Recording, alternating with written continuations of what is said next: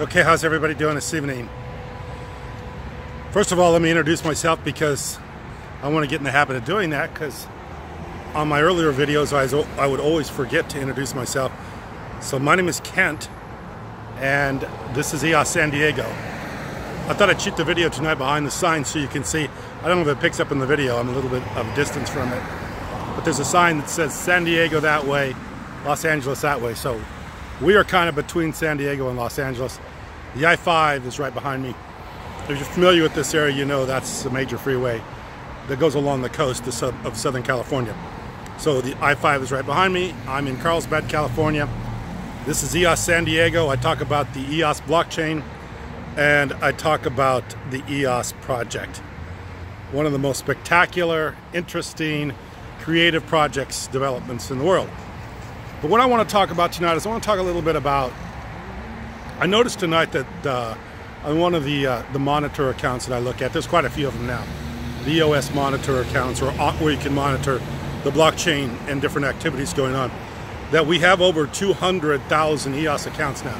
208, 209, I think, if my memory serves me. When we did the snapshot, there was like 160-some thousand accounts. So a lot of accounts have been added here very quickly since June. And we're in July, so a lot of accounts, 40, 50,000 accounts have been added in the last a little over 30 days or so.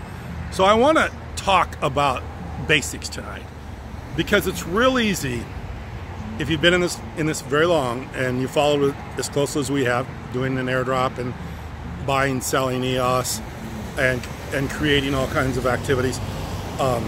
You get sometimes you get people confused with what actually is going on here. And when people get confused with what's going on, they don't tend to stay interested very long because they simply don't understand it. So I want to go into a little bit of the basics and exactly what the EOS blockchain is and how it works.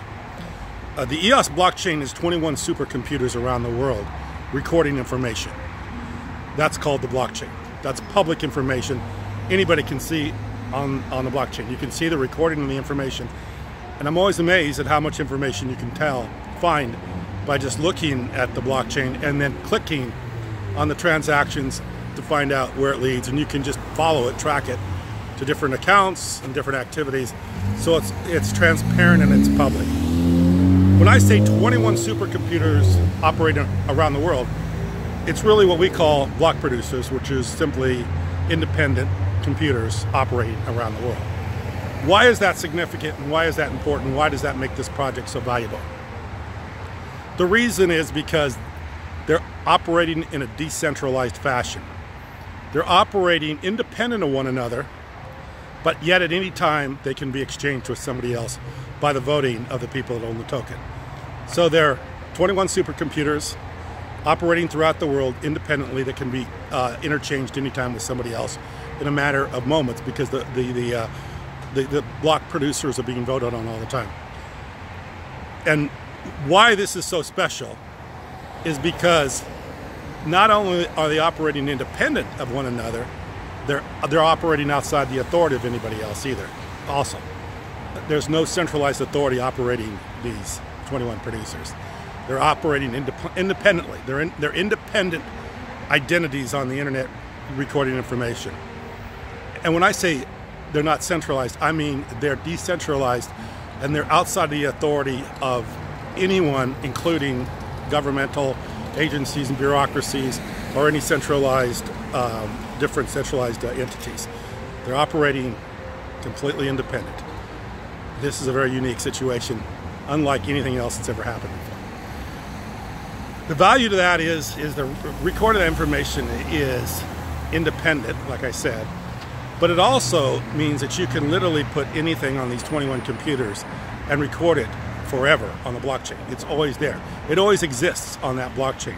It's irreversible, it's irrevocable, it can't be changed, which is interesting, but it can't be. I mean, there's certain people would argue with me about that as far as forking and some other things, but basically it's immutable, it can't be changed, and it lasts forever.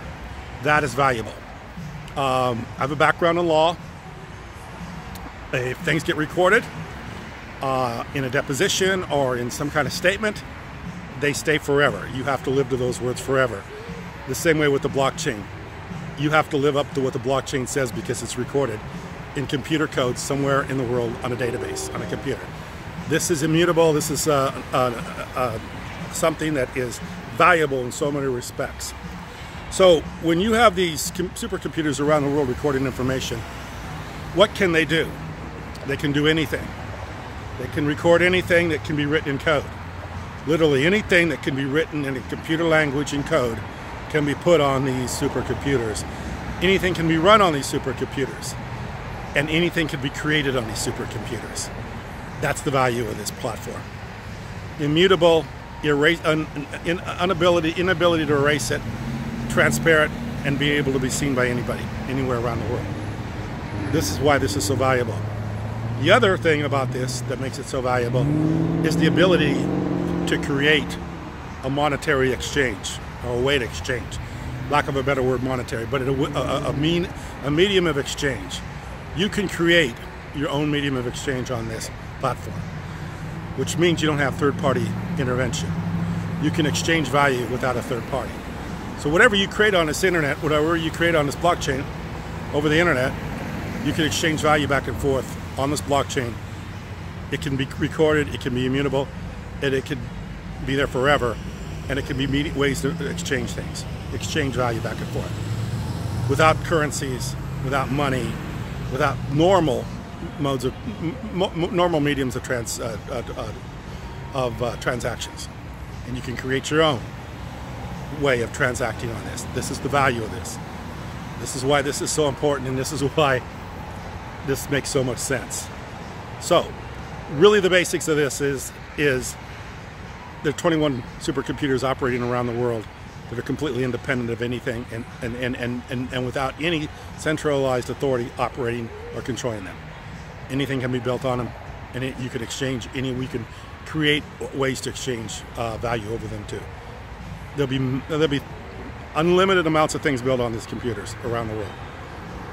There'll be unlimited amounts of ideas created on these, and this is the value of the blockchain. This is the basics of the blockchain. I hope that I made it simple enough for people to understand. But it really is very simple. And the fact that so many people are getting involved so quickly shows you that. A lot of times we get caught up with the CPU and the RAM and the airdrops and all this stuff. That'll come later once you understand how this works. But you will understand how it works very soon if you just get involved. You buy the EOS, you set up an account, and you start to watch the blockchain. This will all make sense to you very soon. So anyway, I'm going to title this video just the basics of the blockchain, maybe EOS 101, something like that. And hopefully, if you watch this video a couple times, if you didn't get it the first time, you will get it the second time or the third time. Or if you have a question, just put it in the comments. A lot of people will answer it. I try to answer my comments too. And you will see that there's a lot of support in this community.